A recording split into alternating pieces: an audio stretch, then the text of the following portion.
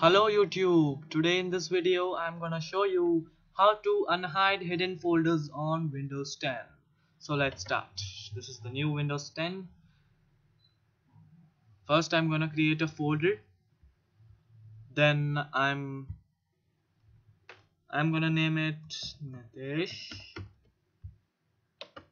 Now I'm gonna make it hidden. Now it's hidden. Now the video starts actually.